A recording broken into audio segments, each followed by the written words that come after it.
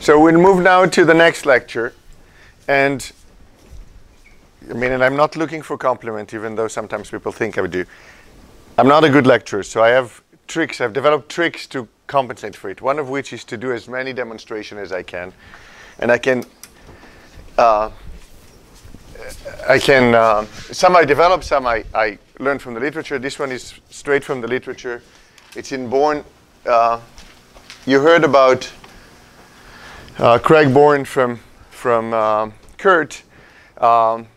He has a great book that's called Clouds in a Glass of Beer, which is about atmospheric physics and simple ways to show it. And I'm going to use one of these demonstrations to demonstrate to you the concept of beam attenuation. So we have two Petri dish on this virograph, and I'm starting in one of them. I'm going to put Maalox. And what do you think it's going to do if I put sufficient amount of it to the light transmitted through the Petri dish in which I put it? What is it going to look like? Black. If I put enough from the side, it doesn't look black at all, does it? But from the top, it looks black. Look at it from the side. It's totally lit in. This can remind me of what happened to light in ice or in snow. Okay? So transmission through scattering material. Now I'm going to do the same, but with absorption. What do you think is going to happen when I add sufficient absorbing agents? Green, but then I'm going to use other colors too to make sure it doesn't look green. So I'll add a few red drops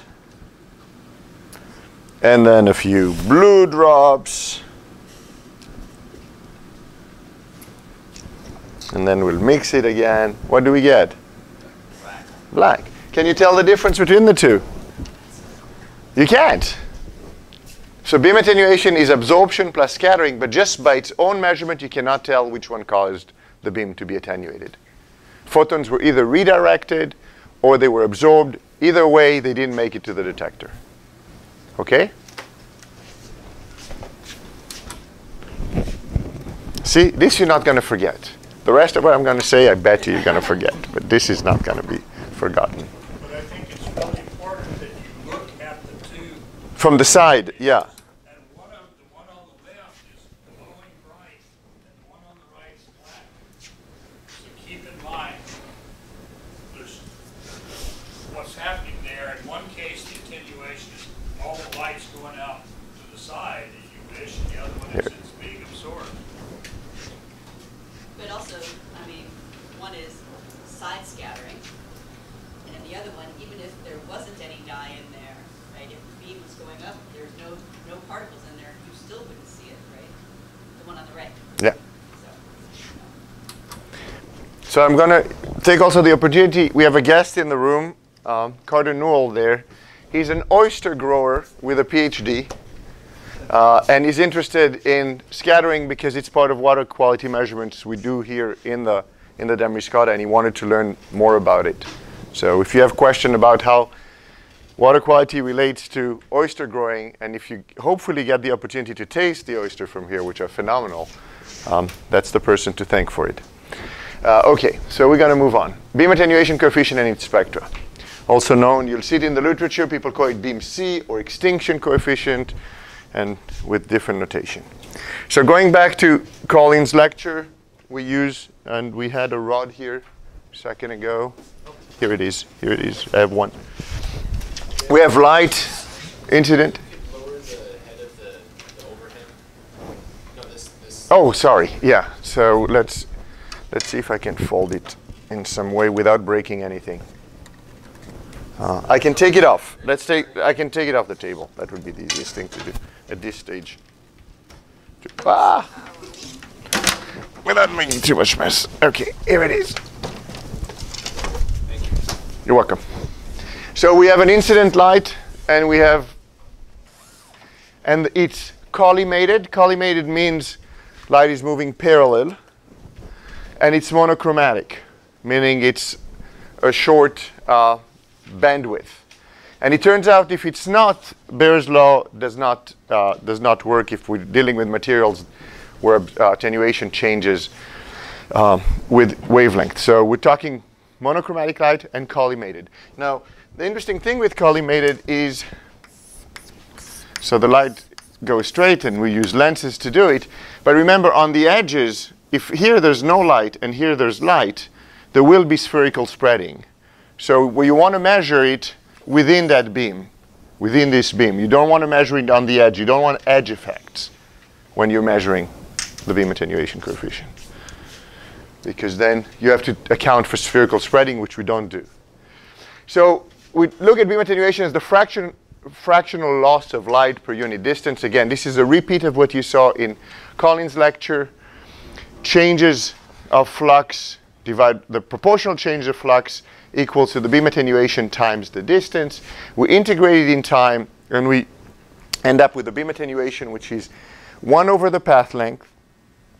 So x is the path length. If we do it in meter, it's going to be in meters. So for a 25 centimeter beam attenuation meter, it's going to be 0.25. For the 0.1 you're going to be using, for the 10 centimeter path length you're going to be using this afternoon, it's going to be 0.1. The log of the ratio of what makes it to the detector and what you started with. Because this is a number less than 1, this natural log will be negative, and there's a negative sign here to ensure that you have a positive beam attenuation. So the light attenuates exponentially. Again, this is a repeat from source to detector. And it's due to two processes, the loss due to absorption we just saw, and the loss due to scattering. And then, in reality, we have to deal with a finite detector collecting light. Now, why do we have to deal with a finite detector? Because if we made it as small as possible, there'll be no photon making it in. So it's an issue of signal to noise to ensure that we have a measurement that actually is sensitive enough. We need to have a finite detector collecting light. This is one reason. A second reason, and I'll mention it a little bit in what's coming, turbulence in the water scatters light. And it scattered light a lot like very large particles, because it's Kolmogorov scale type motion. So these are motions with a diameter of about 1 centimeter. And when you deal with things that big compared to wavelength, everything is scattered very close in the forward direction. So if you have a very narrow detector, you're going to make measuring fluctuation due to turbulence. Inhomogeneities in temperature and salinity in the water, changing the index of diffraction, creating these eddies about centimeter size that are going to scatter light. And indeed, there are people, Bogutsky is one of them, who've built turbulence meters that are optical, looking at those effects of the turbulence on the scattering near forward. Now, we don't care about it because it does not describe the constituents in the water. We don't want to see the turbulence effect. And so having a finite size detector, not extremely narrow, is good for us, because then we're not sensitive to fluctuation in the light scattering due to turbulence. So that's another reason why we want a finite detector, as well as getting a signal. Okay, what are the advantages of the beam attenuation measurement? And here, a single wavelength. It's well-defined optical quantity for a given acceptance angle. You tell me the acceptance angles, I know exactly what it means. I don't need to correct for it. It's the one measurement we don't have to correct for attenuation along the path. We don't have to correct for scattering. There's no correction needed to do for this instrument. Most other instruments, we hope the ICAM will be different. There isn't additional corrections we need to do with measurements we're doing with other meters. Path length does matter, so we have to choose a path length that's related to the environment we're going to be in. So the list you're going to be using today, this list, is a 5 centimeter path length instrument, and I also have a path length reducer. I can make it as short as 2 centimeter. We have a 10 centimeter over there, single beam transmissometer. The AC9s we've been using are 25 centimeters. So we adjust them to the environment we're in. Now, how does one adjust? You'll see in the literature again, people will say you should have a path length x that times beam c is going to be about 0.1. This is what you'll find if you open Van der Hulst. And this is true for atmospheric. So if I have a c of 1, you want to use a beam transmissometer with a 0.1 scattering meter. If you have CF10, you'll use a 1 centimeter. This is far too restrictive to what we see in the ocean, and it's based on physics of atmospheric aerosol that scatter almost equally in all directions, many of them. They have significant scattering in other direction than near forward. For the kind of hydrosol we're working with, this being 1 is still okay. So we can use a 25 centimeter path length in a 4 inverse meter beam attenuation. We're still in the single scattering regime, given the acceptance angle we have. It doesn't violate it a lot, and there's been Monte Carlo simulation that have supported that. So we're still okay, even with a 25 centimeter path length in a 4 inverse meter regime, given the type of sensors we have. But you don't want to go far beyond that, even though there are people who've used beam attenuation meters in 100 inverse meters with a path length of 10 centimeters. Yes? How much wiggle room do you have for potentially getting multiple scattering? It depends. It depends. Again, what it might do, it depends how much it... So it depends on the volume scattering function, basically. If most of the probability is to go near forward still and you're still collected here, it's not going to change much. The moment you're starting, the single one takes you out, then you're going to change your interpretation of the beam attenuation given the VSF of the water. So this is what you're worried the most about, is photons that otherwise would have been collected that now are not collected. And you can do experiments. Well, it's hard to do experiments, but if you're in the same kind of water, varying concentration, you can see whether there's significant changes. But they're order 10, 20%. They're not orders of magnitude, which is what the beam attenuation is changing in the environment. So it's not. I haven't seen it as being hugely important. We don't depend on polarization state. It turns out near forward scattering is what? So the photons that are multiple scattered but still make it to the detector don't affect your beam C. The one that will affect the change in beam C as you have multiple scattering are the one that scattered once forward but then the second time took them outside of your beam. Or vice versa, if the first one went outside and suddenly the second will not work because it's not in the right direction, but the third one will make it to go in. So multiple scattering can cause photon that otherwise would have scattered out to maybe make it in, which is highly unlikely. You need 3 events. Or photons that were scattered once forward make it out of the path length that would be collected. This is where you're going to get changes in beam C. Does this make sense? Ken? I was looking at, once it's scattered, I don't want to see it. So that's why. Yeah, no, the question is what the second scattering does, because once it's scattered, you don't want to see it, that's a single scattering. Now the question is what happens if you have a suspension that's too dense that you're changing your effective beam C. I mean, you're measuring a beam C that's different than what you're going to get with a single scattering regime. So that's what we're discussing. So yeah, you don't want to go too high. There's a whole analysis of this with Monte Carlo by Le Marie at 2010, and it's on your, it's in your materials. Again, no dependent on polarization state, which is good. So if you use a laser, as does the LIST, or if you use an LED, as long as you stay near forward, it's okay. You don't have to depolarize your beam. Because, again, in a single scattering regime, the near forward light is not affected by polarization. And it's the longest commercial instrument we have to measure optical properties, other than radiance. So for IOPs. These are the longest one we have. So there's a long history in the field, a lot of papers. We have developed as a field intuition to it. So like all IOPs, beam attenuation depends on size and composition. So these are results for me calculation. You'll be able to do exactly the same calculation next week. So what I like to do is look at particle beam attenuation, but normalize it per volume.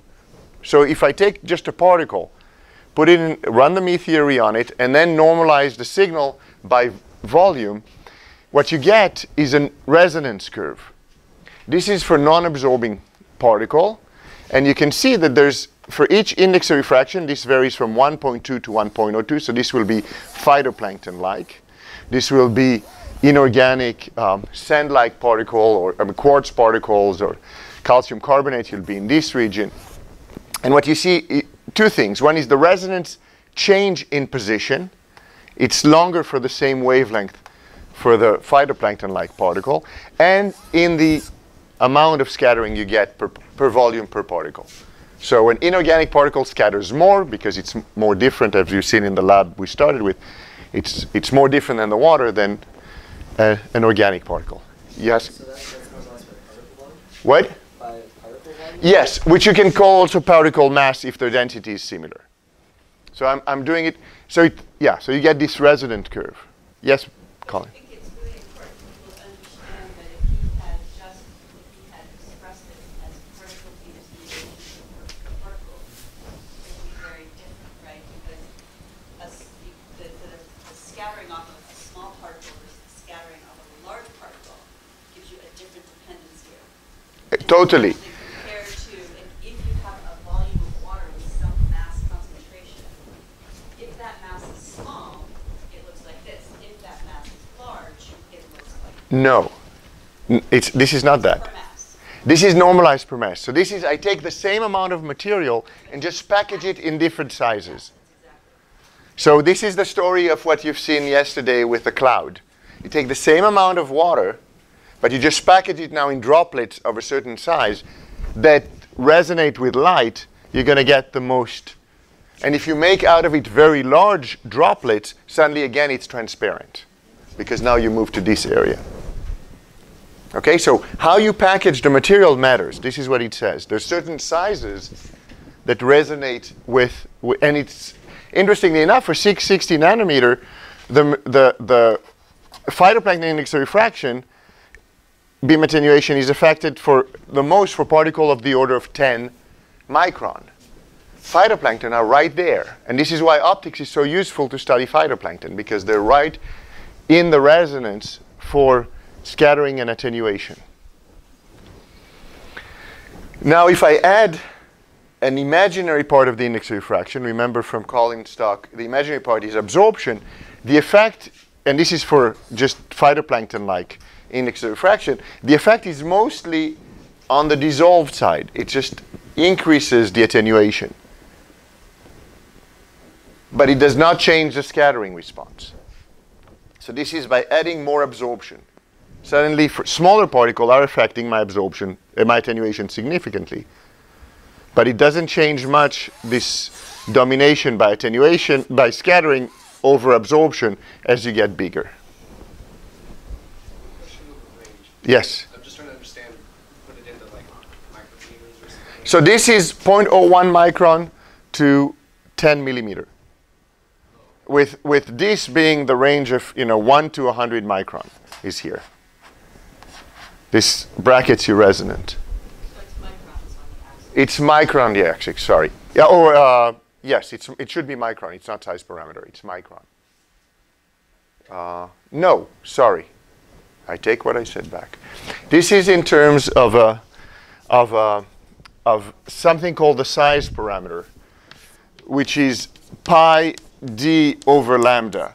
And so you can use that if you're dealing with 660 nanometer light. This will be 12 micron. This position here will be a 12 micron. So it's adjusted to the wavelength. So when you work in this space,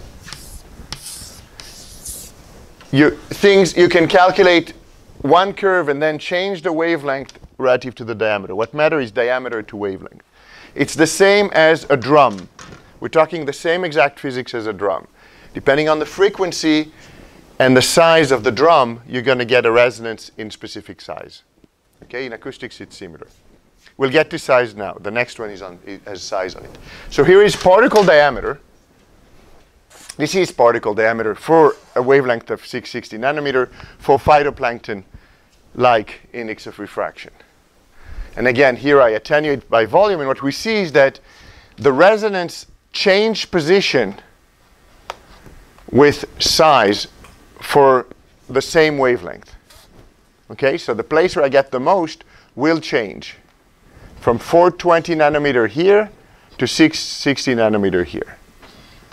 And because this varies, say, from a particle, the maximum here is 4 micron, here we're around maybe 2 micron, that gives us some sensitivity in the spectra of beam attenuation to size.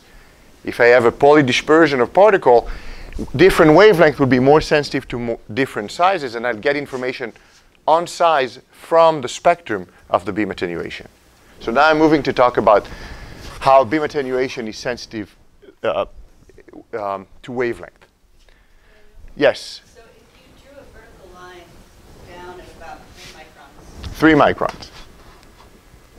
you can interpret that as a spectrum of attenuation for 3 micron particles, which you have enhanced attenuation in blue and decreasing attenuation in red. If you move over to 5 microns, there's much less spectral variability. So the spectrum of attenuation changes dramatically for a monodisperse population of 3 micron particles compared to 5 microns. So you see how important size is to the dependence on scattering. Okay? We very rarely have a monodispersed population of just 5 micron particles. 3 micron particles. Theoretically, this is So if you have a polydispersion, you have to convolve this curve with the concentration, the volume concentration in the different sizes. And volume concentrations tend to be relatively flat, not number concentration. Okay, so single wavelength beam attenuation and biogeochemistry. It has been found to correlate well with total suspended mass, particulate organic carbon, particulate volume, and even phytoplankton pigments in areas where growth irradiance is relatively stable. There's good agreement between BMC and chlorophyll, and on world oceans you see it, there's many correlation from Morell's lab and others. So these are just examples where you're finding beam attenuation here and particulate volume here as measured by Coulter counter in different parts of the world. This is from a study by Peterson. This is a study from Bishop where he looked at particular dry weight here and particular organic carbon, and again draw nice relationship. This is a compendium that came out recently by Paul Hill, who will be here in week 4, where he threw in all the studies he could find in terms of beam C normalized by beam attenuation from all these studies for the maximum. And here on this, he put the maximum SPM observed in each of these studies. So maximum SPM here, and this is beam attenuation versus SPM. All the studies you could find in the literature, including some we did here. And what you're finding is that, relatively speaking, most studies are have about a factor of less than 2, between maybe 4 and 1 here, 0.4 and 1 in terms of beam attenuation to SPM ratio, 660. And these are studies using different instrument and many different environment. And then you also notice that there is some relationship. When you have a lot of SPM, you tend to have lower value of CP to SPM. Many of these studies work in bottom boundary layers. In bottom boundary layers, when you have a lot of material, it tends to be big material.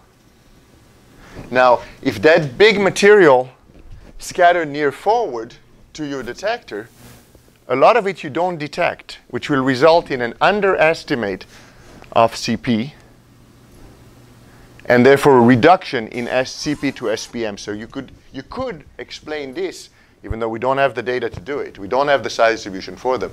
But we could potentially explain these low values by saying this is probably large particles we're dealing with, for which we get less CP for SPM because most of them are large particles when they get suspended. I'm sorry, can you explain again why the large particles would have that effect? Because if you have more large particle whose scattering you collect in your beam attenuation meter, they don't give you as much CP for SPM as a small particle who scatter more outside of it. Okay? So they don't count as much as they would, but in mass you're collecting them. So it's reducing. Okay, now we're moving to beam attenuation spectrum. And before you get completely bored by what I'm talking about, I'm going to start a small experiment. It's going to take some time to happen. So what I'm going to do, Quinton saw that I put exactly the same thing in both of these, and it was bentonite. And now to one of them, I'm going to add salt. And that salt, it's a... Explain what bentonite is. Bentonite is a clay. It's a clay mineral that you can find in a variety of places. And then what I'm doing is I'm adding a salt. And this is a bipolar salt that will cause it to bind to itself. So it's going to make it... Clays have charges on them. And if you can orient them with a solution, you can get them to form aggregates. And I want to show you what aggregation can do to those particles. And these are, they don't occur the same way or as dramatically, but they occur in the world. In rivers, when they come into the ocean and salt starts interacting with a particle within them, you'll get this type of flocculation happening. So I just mixed it, and what I want you to observe is the difference in evolution between these two. And I'm going to show you some results from aggregation experiments. This is exactly what we do in the lab. And the idea is to see what happens. Another effect I've not talked about and I'll get into is what happens as particle aggregate in terms of their optical properties. Because I just told you big particle are not as efficient scatterer as smaller particle, depending on where you are on the resonance. So that suggests that CP to SPM should not work very well. I didn't mention this, I should have. Given this curve, CP to SPM should not work very well. If I have a lot of big particle, I'm hosed. If I have a lot of small ones, I'm hosed in terms of getting a good CP to SPM. A good measure of SPM simply by measuring beam attenuation. Yet, I've just told you, it's not that bad if you look at all the studies done to date. So what gives? And I'll try to explain it given this. A lot of the large particles we have in the ocean are aggregates. Big particles that are dense don't stay in suspension a lot. They only stay there when there's very, very strong storms, and we're not there to measure them, usually. When the storm is and if it's too large, your tripod will fall, etc., etc. Okay, so again, particulate beam attenuation spectrum, it's a well-defined optical quantity for given acceptance angle, don't need to correct, don't depend on polarization, and available commercially since '94. So the first commercial one is the AC meter you guys are using. Looking a little bit at its spectral shape. So generally speaking, beam attenuation have a simple spectral shape. This is from the first studies done with the AC9, Barnard et al. This is a study that I've contributed to in coastal mixing optic off Martha's Vineyard. And this is a study looking at beam attenuation in the world ocean. So about 57,000 miles of cruise, and we bin them into beams of a kilometer. And this is all the type of shapes of beam attenuation we find varying in chlorophyll. So this is high chlorophyll, bigger than 1. The yellow is between the chlorophyll between 1 and 0.1, and the blue is less than 0.1. And what you see is a relatively simple shape. There's some variations here near the red, but other than this, it's very simple. Usually a lambda to the minus gamma curve fits well. So we're going to get back to it. So a power law seemed to fit well beam attenuation. One of the first studies ever published, or maybe it is the first ever published on the spectrum of beam attenuation, was published by Ken Voss, and he did a variety of measurements in the Pacific. And what he found is that if you do the ratio of beam attenuation minus that of water at any given wavelength divided by that at 490, you get a relatively simple relationship. So beam attenuation has a very consistent shape.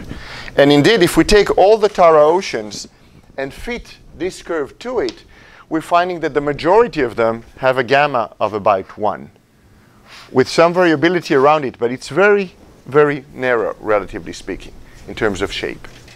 The corollary to it is that either CDOM does not contribute a lot to it or contribute a constant fraction to it, and also that the particulate size distribution is not changing a lot in the ocean. Things are relatively in the range that we're sensitive to with the beam transmissometer. So in the micron size range. That there's no huge changes in open ocean. And most of this data is open ocean, so you see that it's very tight. Going back to this one, as we said, we filter on size with the beam transmissometer. So we have information on it, and I'll try to convince you that indeed this is what we see. But before I do that, I'll talk a little bit about the particle size distribution. Turns out, and if Steven was here, we would shout Gewalt, but he's not here, so we can do it. That power law fits generally well number size distribution in the ocean. It doesn't work everywhere, particularly not in coastal environment, but overall, we've seen, and I'll show you data in a second to support it. It's often used to describe oceanic size distribution. This is from Kurt's paper, Kurt's book, and it's from a paper by Darius and Kiefer.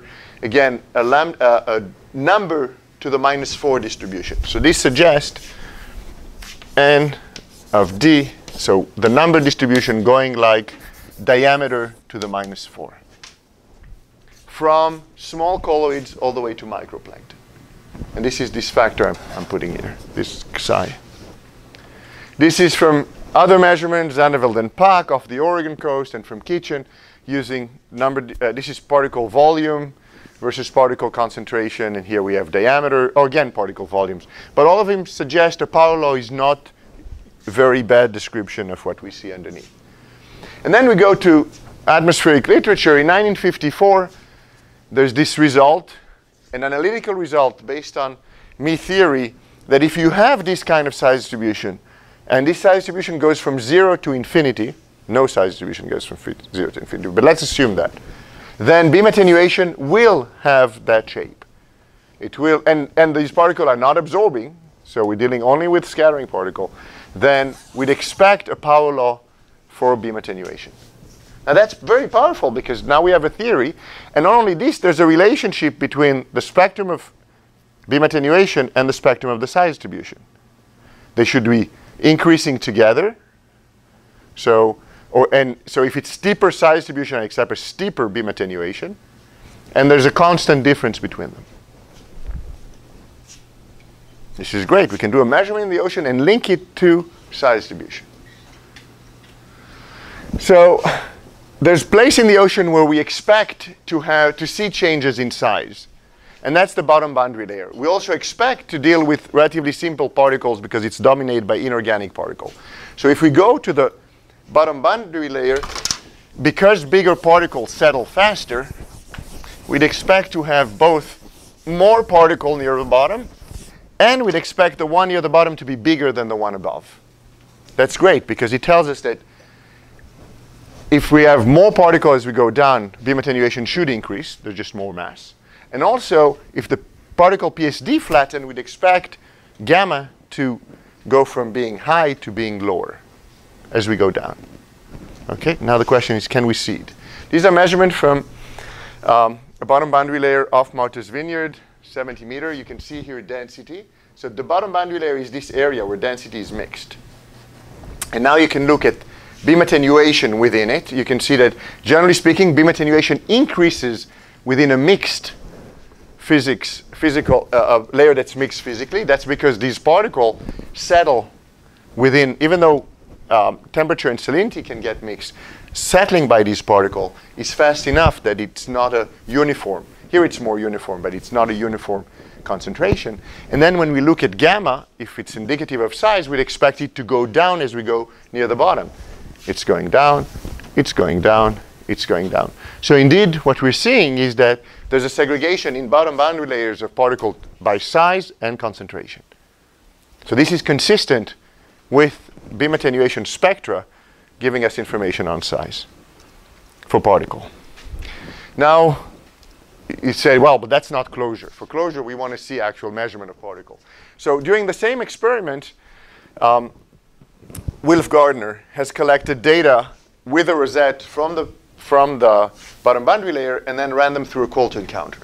And what we have here is psi from the Coulter counter. I took the Coulter counter data, number distribution, fit a power law model, and then here I put the beam attenuation measured in the water in the same time because these are different platforms it was collected with. And here is the optical platform, beam attenuation here, and here this gamma.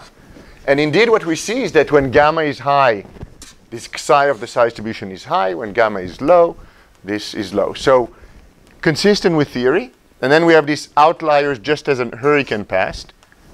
And we might talk about them afterwards, but not immediately. It might have to do with aggregation, but let's skip it for the moment. But there is this relationship, and as more beam attenuation there is, we tend to have bigger particle.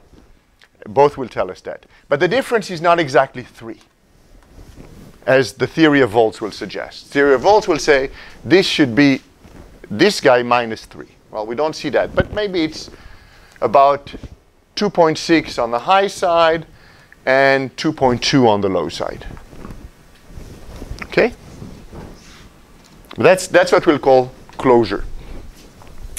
Both of them decrease monotonically. The theoretical and observed relationship between X and gamma, so the Xi, this should be Xi and gamma, it's about 30%, despite potentially large error bars associated with the way you sample. What I mean by that is when you collect water to bring to the boat to do the Coulter counter, you might break a lot of particle. They run through a spigot. If they were aggregate in the water free, now you're breaking them as they shear out.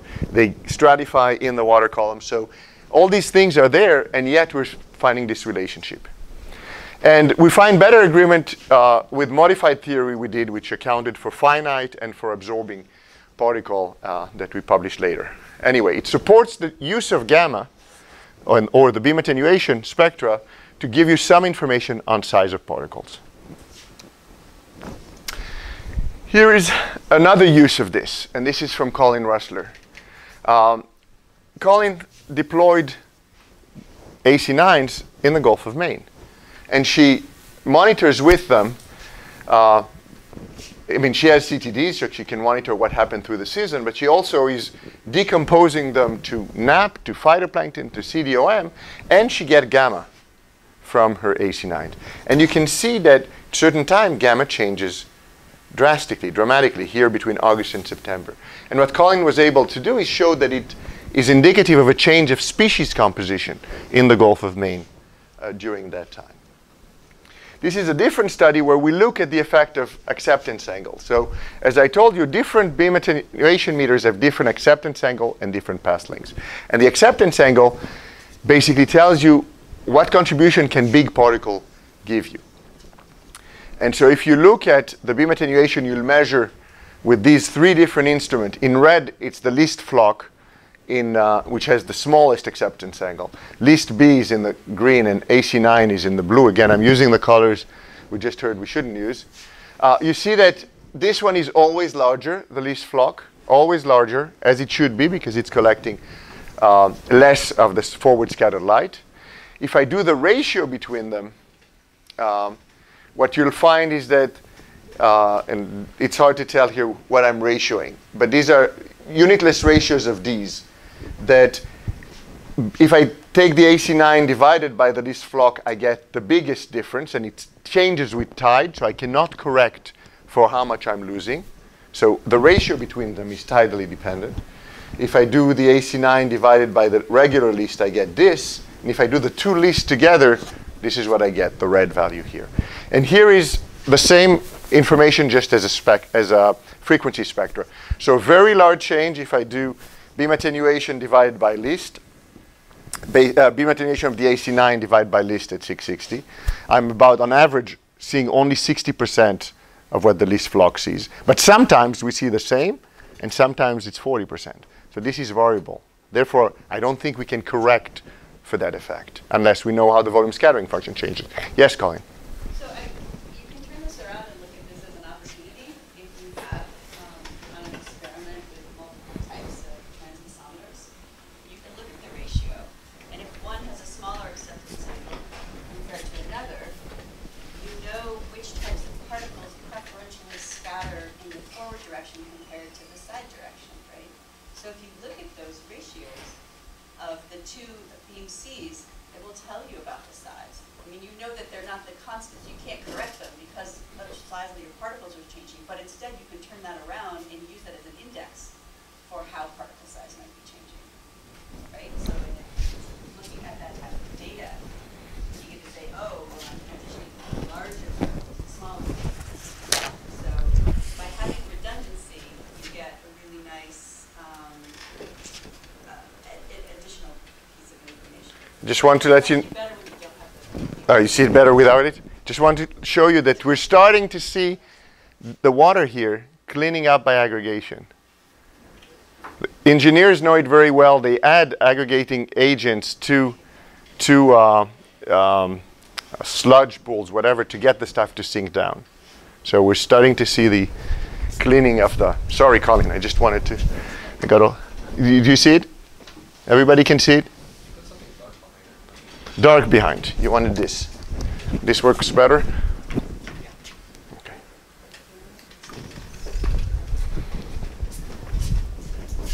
We're getting to those aggregates in a sec. Okay. Here is where we're getting to the aggregates. So one thing, I told you about handling. You're bringing water to the boat. Yes.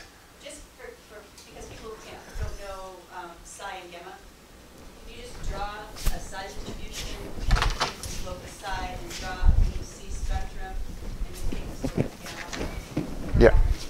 So CP lambda, and you saw it yesterday, looks something like this. So it goes like lambda to the minus gamma. When we plot it as function of wavelength here, and here is the beam attenuation that we're measuring. We can do it in 9 wavelength or 85 wavelength, depending on what you use. Often we'll have here log of number distribution versus log of size, and you'll find curves that go like this. And this is ND proportional to D to the minus Xi.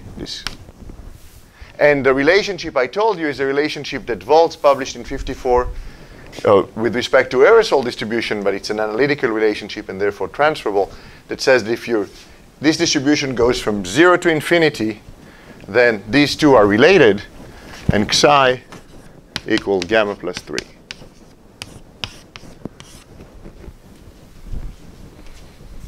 Yes, Colin? No. Okay. So now we're dealing with aggregates, these guys that you're seeing formed here. What happened to aggregates when strong shear is in the water? They break apart. So what we did is take two lists, put them side by side, because the list gives us information through near-forward scattering about size of particle. And to one of them, we fed the same water, the ambient water, but through an impeller pump that breaks the aggregate. And what we found is when we do that, the size distribution we get, it changes. Or the volume scattering changes, because that's what we're inverting. So when both of them are together, measuring the same water, they agree with each other here. But when one of them is pumped and the other one is not pumped, the mean particle size changes between the two, and the volume, and that's because the volume scattering function changes between the two. So this instrument can be very sensitive to aggregates, and if you're careful about handling the particles, you can actually have a measure of the disaggregated population compared to the aggregate population. And that's important because it turns out that stuff that's aggregated always settles faster than stuff that's not. And so if you're interested in how fast the water is going to clear up, you're going to see that the one with aggregation is going to clear up in about 20 minutes, while the other one will take days to clear. So just by aggregating, and in the water what's aggregating is organic material that's bounding material to each other. And aggregates are much larger. They have a diameter much larger than the wavelength. So the question is, how do the optical properties change as you package an aggregate, as you make an aggregate? Because if you're taking them outside of the resonance, if you're taking an aggregate and put it in this part of the resonance curve, then it's going to disappear from your optics. Something that was strongly optical scattering suddenly will be here. But that's not what's happening with aggregates. This is what's happening to sand particles. Big sand particles are here compared to the micron-sized particle. But aggregates, it's turned out, there's a counter effect. The counter effect is the amount of water they have inside them. The more water there is in it, the lower is in the index of refraction. You remember these balls I made in the lab? These gel balls of carbohydrate? They are very big, but the index of refraction is very small. And it turns out if you account for it, the resonance is not that different if you account for it. the resonance changes and to increasing size. So here everything is normalized, and I'm not going to get into the details. But everything here is this resonance curve with a parameter called rho, which is due to van der Waals, but it allows you to take all the effect into one curve. So van der Waals rho is a non-dimensional number. The physicists love it. Most of you hate it. But it's 2 pi diameter over lambda n to the minus 1, index of refraction. And if you plot things relative to rho, everything falls on the same curve. The resonances are right in the same spot. This is for solid particle, which is awesome because that means all the physics is understood and contained in one simple figure. But it has the conservation of misery law goes, but now you have to deal with something you really hate, which is a non-dimensional number. Unless you're a physicist, you really hate it. But this takes into account changes of diameter to wavelength ratio and changes of index of refraction relative to water. One is water, n is the difference with water. But all of them align. This is for solid particle. Now I take the same thing and I add to it the kink that now I'm going to allow n to change with water fraction for an aggregate. I'm adding water to it, so n goes down. And if I do that, again, all these resonance curves aligned, which means that I'm not losing efficiency of scattering as I'm growing aggregates. So the scattering per volume as I'm growing aggregates or per mass stays relatively constant. Now don't believe me, but here are results from Wayne Slade dissertation where we did exactly this kind of aggregation experiment but in the lab. So what we do is we do exactly this except in a large tank, and on the bottom of the tank we have instruments. We have beam attenuation meters, we have LIST, we have acoustics instruments, we have backscattering meter. And what we look here, as time you can see SPM, and we're pumping SPM every now and then from the depth where our instrument are. So initially SPM is not changing. Diameter based on the LIST is increasing, and then I'm losing SPM as stuff is settling at the level of my instrument, which is about 10 centimeter above the bottom in a 40 centimeter tank. This is backscattering here, and 2 beam attenuation by the LIST, beam attenuation by the AC9.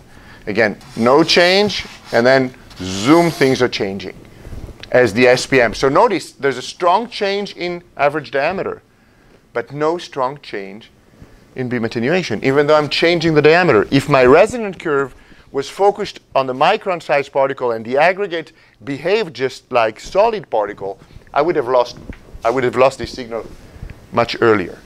Now so another way to show it is say, okay, let's take the beam attenuation, these beam attenuation of the AC9 and the LIST, and simply normalize them by mass, because I'm measuring mass. Almost no change throughout the whole experiment. So the aggregation does not cause loss of efficiency of the beam attenuation meter in its ability to give you an estimate of beam attenuation, of mass, which is awesome. Yes? Really quickly, just the parameter behind you, what did you say the name was? This is, I would call it the phase shift parameter or the van der Waals parameter, but people call it the phase shift parameter because it has to do with the wave that went through the particle versus the wave outside the particle. But it's fully developed in Scattering by Small Particle, van der Waals book, and I have a copy in the lab if you want to consult with it. Does this make sense to anybody? It is Chinese. Are we talking Hebrew? Sorry. Chinese you would understand, or Hebrew you would not. Okay? Basically, the bottom line is beam transmissometer can work well in environments in which stuff is the large particle or aggregate of the small particles. You don't lose tremendously, you don't lose your ability to estimate particulate mass. Yes? Is that the case for all types of aggregates? Well, this is the aggregate we made in the lab, these ones. There has to be validation in the field. It has not been done yet. But the fact that in Paul Hill's study, we're seeing relative consistency in many different environments in beam attenuation per mass may suggest that this is one of the way we can explain it. Now a different story. We've collected beam attenuation on the French vessel Tara all around the world. So this is the most global, 7,000 mile. This is the system we had. This is an ACS that's down in the front of the boat under the planks.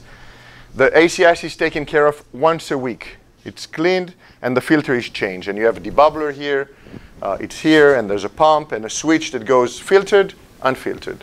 Filtered, unfiltered for 10 minutes every hour about. And if we're in coastal environment, 5 minutes every half an hour.